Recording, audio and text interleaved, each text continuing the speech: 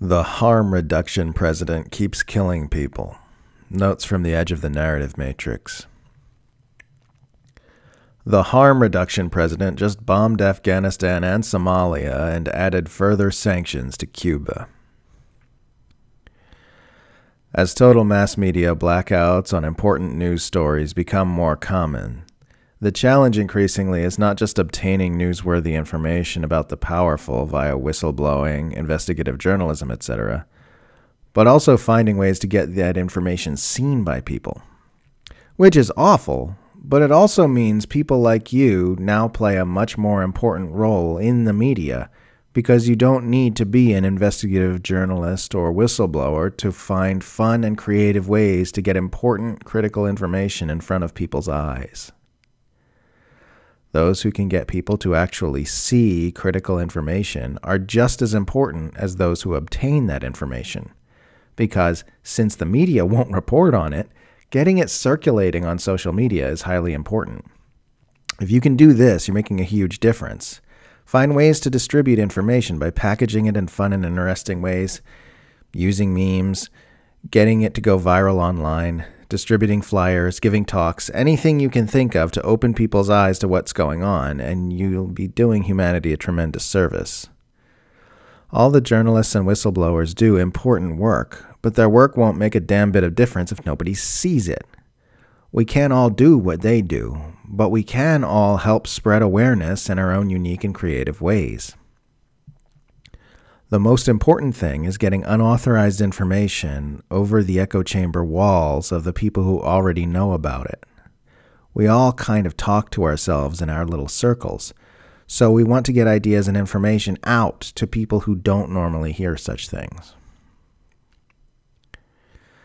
The cool thing about having a U.S. president with obvious dementia symptoms is that it makes it clear that the administration is running independent of his authority, which is like training wheels for the reality that all administrations are run independent of any president's authority.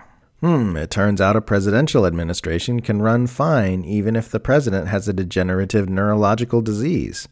Perhaps the presidency isn't as important as advertised. Perhaps the most powerful government in the world isn't being run by its elected officials at all.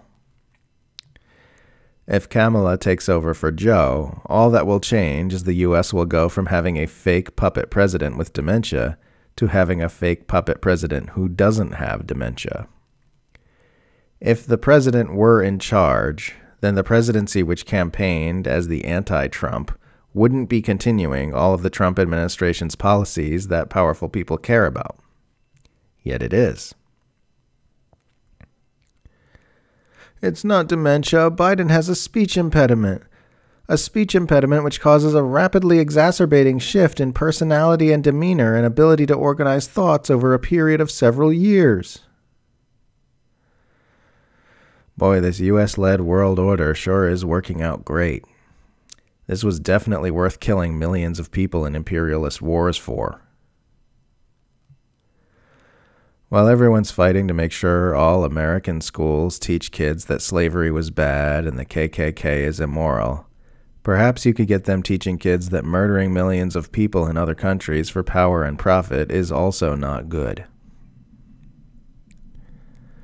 Basically what happened was 100 years ago some communists overthrew the Russian Empire, and then the entire worldwide capitalist class spent the next century inventing propaganda and surveillance systems and robot and drone technologies to help make sure that can never happen to them. We need to end the system which destroys our environment for profit and leads to widespread mass murder and injustice and world-threatening nuclear escalations because if we don't, everyone will die. Army of weird idiots. You just don't understand economics, bruh. I have not one shred of respect for the position that one mustn't criticize vaguely progressive politicians because they're the best we've got. The fact that a few shitty imperialists are the best you've got is the problem. A system which bans any politicians who aren't shitty imperialists must be criticized. Don't say the shitty imperialist is a shitty imperialist. They're the least shitty imperialist we're allowed to have. That's exactly why you do need to say they're all shitty imperialists. Only being allowed to elect shitty imperialists is a huge problem. You can't just not talk about that. I go on binges of focusing on China a lot because the success of the imperialist propaganda campaign against Beijing honestly freaks me the fuck out. It's really, really creepy watching more and more people's minds fold and transform into tools of the Pentagon in real time. It's like watching a zombie outbreak. A big part of the problem is that just as the insane don't know they're insane, the propagandized don't know they're propagandized. Criticize all the anti-China propaganda that's going around, and people say, "Why are you defending a government that wants to take over the world and harvest my organs and give me a social credit score?" And they think that's normal. They have no idea their mind has been transformed into a tool of the Pentagon by mass-scale psyops. They think they're defending an objective reality. This is a major challenge because nobody's going to remove a blindfold they don't believe exists. The last Secretary of State openly admitted the U.S. is sanctioning Iran into the Stone Age so that the people will get so miserable they rise up against their government. And yet when protests happen in Iran due to shortages caused by sanctions, there are still people who buy it.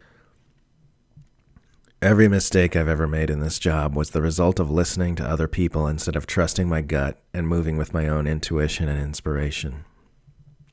I'm too experienced at this point to let anyone cajole me into writing about their pet topic in their way.